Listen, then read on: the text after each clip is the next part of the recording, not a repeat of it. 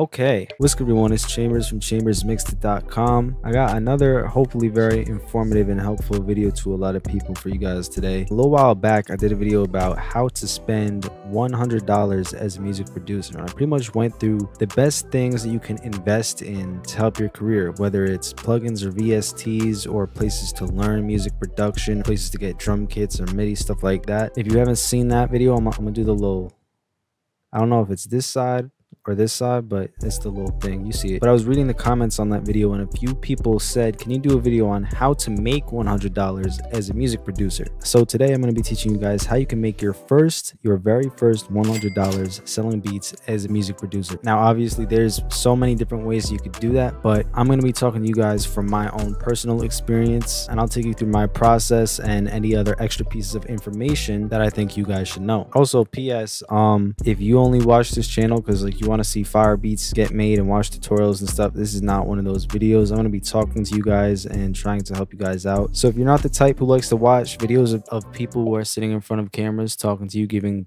incredible advice, then go check out my other videos. But for all the real ones that are ready to learn and who are looking for valuable advice, that's what this video is going to be. So before you can even like throw yourself into, I'm about to start selling beats, there's a few things that you got to understand, right? Obviously, one of the first main things is make sure that your beats are there. I've seen some situations of some people who like have just started making music and they did it for like a month or even like a week.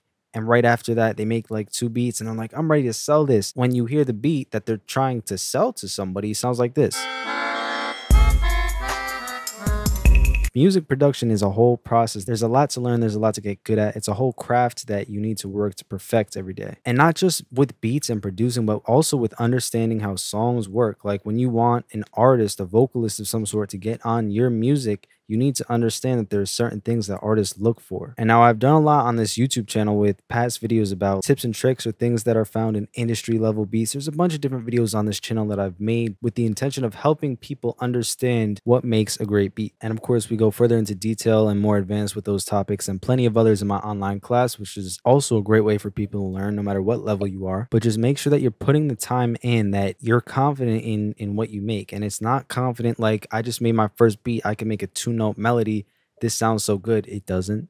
Trust me, it doesn't. And if you listen to it a year later from now, you're going to look back and say, yeah, that was terrible. My personal experiences, we're talking about that. I did not have any intention of selling the music that I was making, at least until like 1 or 2 years in. At the very least 1 year, from absolute nothing, starting from scratch, 1 to 2 years before I said I want to get this to an artist. And now obviously looking back at those beats from that time that I made, the quality has gone way up, but at least I knew that those were decent enough to give to an artist at that time. So spend some time learning and also build up your catalog. Have at least like 100 beats that you believe in, that you're confident with, that you could say, I could send this to someone right now and it's going to be cool. It could be from drill to trap to R&B to dark to happy to ambient, whatever. Like have a good wide variety of beats set up. I say like 100 just ready to go beats. Make sure that they're labeled, you know, they have the title, they have your name in it so the artist knows who made the beat. Make sure that you put the key in it. Make sure that you have the BPM in it. A little side note bonus tip about working with artists: they're gonna always prefer to work with people who are easy to work with. No artist wants to get a beat in their email that they open and it says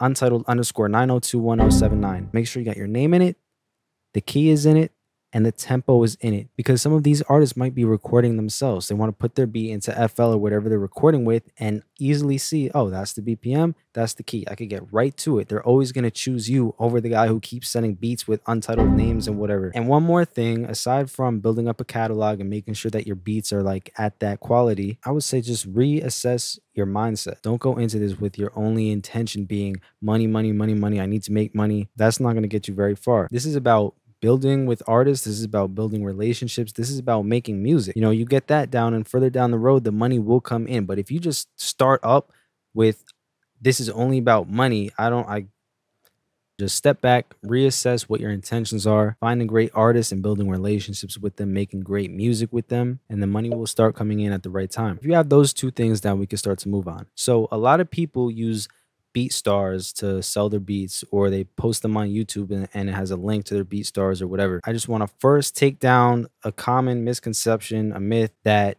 You put your beats on BeatStars, you put your beats on YouTube, you just post them, you could take a step back and automatically someone's gonna buy it, right? No, it's not impossible. It's just not very likely. You could put a type beat on YouTube and it might blow up and it might have some people contacting you to buy it. But is that likely? Not that much. You could upload a beat to BeatStars, but is that automatically gonna put your beat at the very top of the list for artists who are looking to purchase beats? There's so many people uploading beats on BeatStars. I'm not saying that it's a bad platform. I'm saying that don't upload and expect things to happen. Your first beat sales are not going to be passive income. Unless you get lucky, you have something that blows up and something just happens. But I'm saying worst case scenario, you're not insanely lucky like that. You're gonna have to work for it. Your client is not gonna be coming to you. You need to go to your client. You're gonna have to put the work in. So that brings us to our first obstacle in selling beats. How do we get to the client? How do we get to the rappers? How do we get to the vocalists, the singers, the people that we want to sell to? How are we supposed to get to them? What did I do when I was trying to sell beats? I used social media, the main two being SoundCloud and Instagram. It starts with SoundCloud. Cool thing about them is you could find playlists of like underground rappers, you know, people who aren't major label, who aren't signed, just everyday people who are making music. It's so easy to just find one song and it will take you to so many other ones. You swipe to the next one and it's a song that's like that. There's like related songs everywhere. Once you get into that underground kind of world, there's so much music, so many artists who put their stuff on SoundCloud because it's free. It's not like trying to upload to Apple Music or to Spotify or to Tidal. I'm not looking on there. I'm looking on SoundCloud because it's easy for people to upload music whenever. I would listen to these people's music, right? I wouldn't just like listen, skim through it for 2 seconds and then try to sell a beat to them. I actually listen, like pay attention to who you're listening to and try to see yourself producing a song for the artist that you're listening to. If that person's making Afrobeat or whatever music and you're not familiar with that at all, then you should probably look somewhere else. If you love drill music, you love to produce drill music, then you're going to want to be looking for those underground drill rappers. Picture it like, yo, I could definitely see myself working with this artist. They would definitely be interested in the beats that I make. You know what I mean? Just make sure it makes sense. Everything matches up. So we have all those boxes checked off, right? You found like a song, you're feeling it, you like it, you think that you could work with this artist. You could easily click on their profile and right there in their bio, it will say, hey, here's my socials, here's my Instagram, here's my Twitter, here's my email, whatever. I would look at Instagram because it's very easy to DM someone on there and I shoot them a DM. I'd be like, yo, don't do that. I didn't finish the sentence yet, but don't be the person that says, yo, send, bye, like leaves the conversation with just yo. I never answer people who hit my DM saying, yo what? Yo? Like you have something to say, bro? Like what? You just type yo and leave? Don't be that person. Also, don't be the person that's like, yo, can I ask you a question? You just did ask me a question. Be intentional with what you say. Also, don't be the person who goes into the DM like, hey man, yo, you need beats? I got beats on the low, man. $5 a beat. You need beats? Huh? I got you. Don't be that person. Like I said in the very beginning of this video, it's about building relationships with these people. You're not going door to door trying to sell Girl Scout cookies. You're trying to build a relationship with someone. So when you hit them up, be like, yo, what's up? I'm a producer from wherever. I'd be like, yo, I'm Chambers. I'm a producer from New York. I just heard your song, whatever the title is on SoundCloud. And I'm not lying because I actually heard it. I was like, I would tell them, I just listened to your song and I thought it was dope. I really like the hook. I really like these lyrics. I really like the verse. I like the production. I like how it sounds. Actually tell them how you felt about the song because people will see that and they'll be like, oh, like you actually listen to the music that I put out. I appreciate that. People are going to answer to that. They're not going to answer to, yo.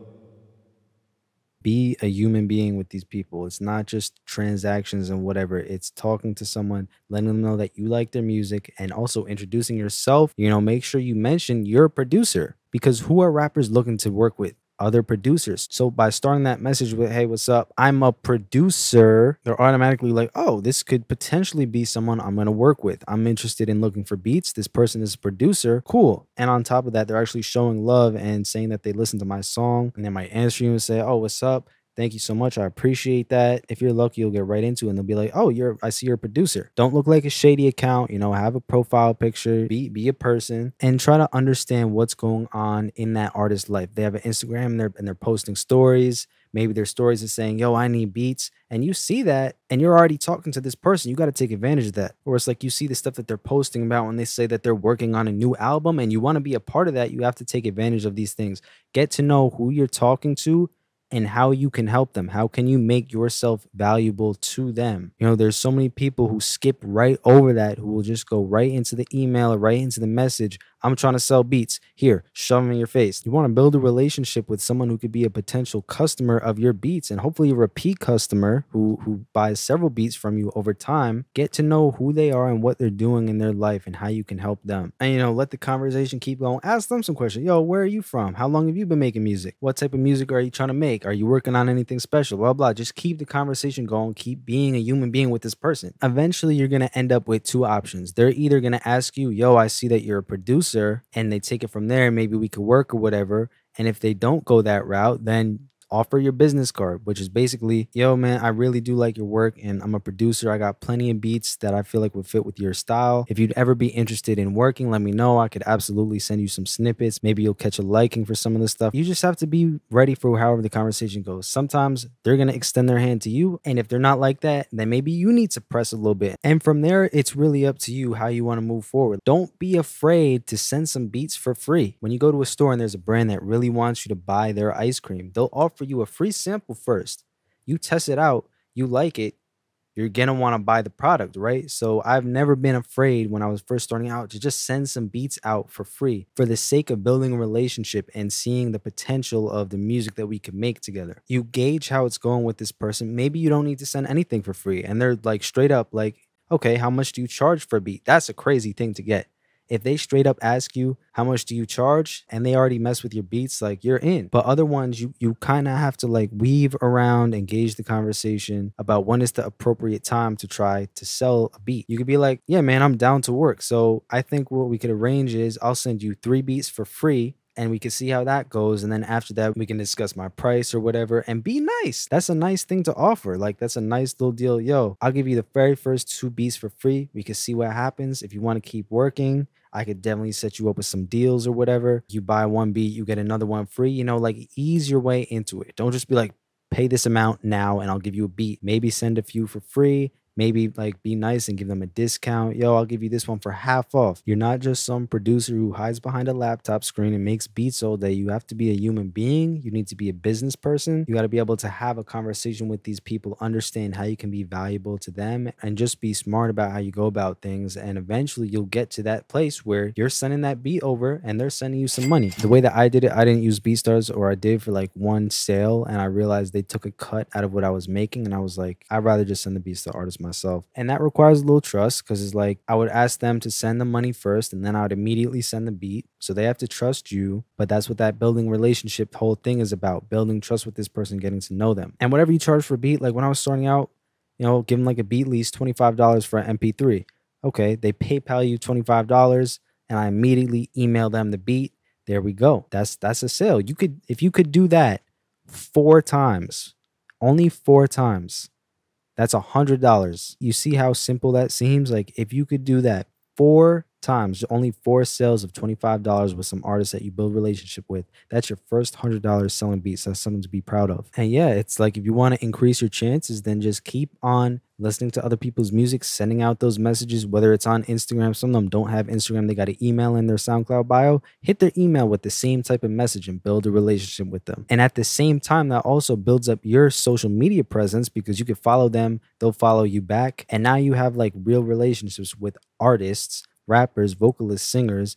You follow each other, you work with each other. It's a win-win-win-win-win. I think when I was doing that, I'd send out like 50 or 60 messages in a day. Just sit, listen to stuff on SoundCloud, and send out so many emails and so many messages and try to contact so many different people. Not everyone is going to answer. Not everyone is going to be interested. And that's why I sent out so many, because eventually you'll get to the people you can really talk to and end up working with. You get into a good habit of doing that, you could start having repeat customers. You could be sending out messages or whatever, trying to get beat sales. And then out of the blue, an artist that you worked with in the past DMs you saying, yo, I'm trying to buy some more beats. And now you have a repeat customer. Isn't that great? And you keep doing that. And as you do that, you're building your song catalog of songs that you've produced. And if people say, hey, man, what have you worked on? Now you have a bunch of songs that you've actually produced and you can send to them and be like, yeah, I work with artists. So yeah, that technique is so much more than just selling beats. It's building a brand, it's building your catalog, it's building relationships with people. Very, very effective, especially today with how popular social media is, how many artists are out there looking for producers, looking for beats every single day, songs uploaded every day, all these emails, all these Instagram accounts. You need to be on top of that. So that's my advice. That's how I started out with selling beats. Good luck to everyone who wants to try that method. I hope it works out for you. If it does and you start selling beats, shoot me an email and let me know, because I would love to hear about that. That's awesome. So thank you all so much for watching. I really hope I could help some people out today. If you're interested in learning more ways to take your beats to the next level, take your whole craft to the next level, be a well-rounded producer, then I highly recommend to you my online class, chamberscourses.com. Link in the description and in the comments section. Really changing people's lives. Subscribe if you're new, drop a comment, and let me know what types of tutorials and videos you guys want to see me do in the future. It's Chambers, and I'll see you on the next one. Peace. Chambers.